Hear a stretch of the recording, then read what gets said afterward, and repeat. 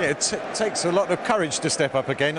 And not only did you do that, you put it in exactly the same spot. Yeah, I mean, I tried to wait, you know, to look at the keeper. And yeah, I saw that he's going to go again for this side. So obviously the second one was a bit easier. Raheem, you didn't think about picking up the penalty yourself, did you? No, the second time definitely. But again, I see Kai shoot penalties a lot of the times in training, and bro, I was so confident. Even though he missed the first one, he knew exactly what he was doing, and he was confident again, and we knew he was going to put it in the back of the net. Your goal in the first half was absolutely vital. It kind of brushed all the cobwebs away. Yeah, a little missed kick in first touch, but then it landed perfectly, and then that set us on our way to build on that performance.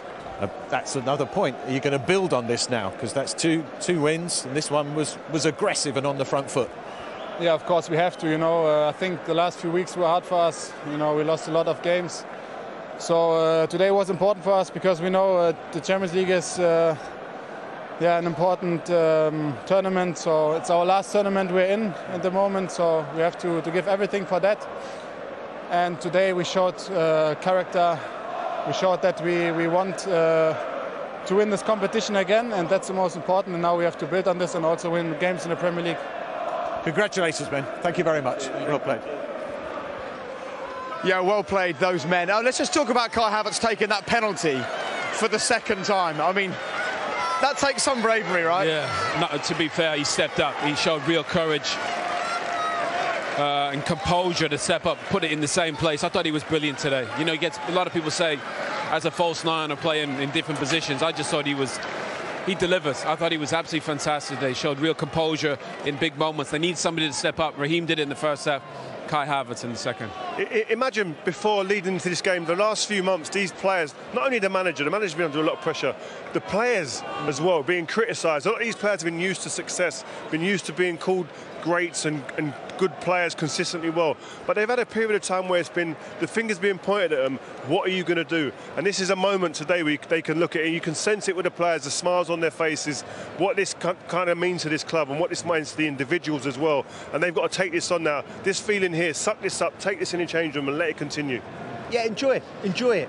It's huge pressure to play for any top club, but in particularly Chelsea over the years, because you've known under the last regime, you lose 2 or 3, 4 games, the manager could be out the door, the new manager might not like you, so you're never comfortable. No one at this club's ever been comfortable, no players.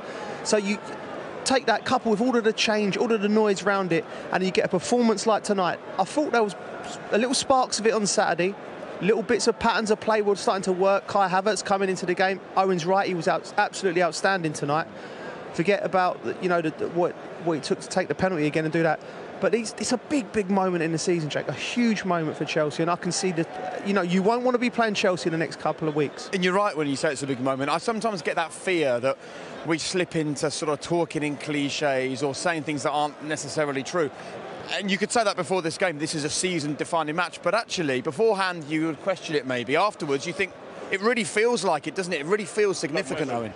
Yeah, I mean, football's a roller coaster. Sorry. You okay? Nice to hear you. Okay? Nice to hear. Football's a roller coaster. These guys have been on the roller coaster, by the way. 10 games unbeaten, and then they come here and they get knocked out. I think for Chelsea, you got to enjoy the good moments because you get some bad ones as well. You look at United, had a brilliant season so far, and all of a sudden you lose 7-0. Why are we bringing that up right now? It's a liberty. No, but wrong time.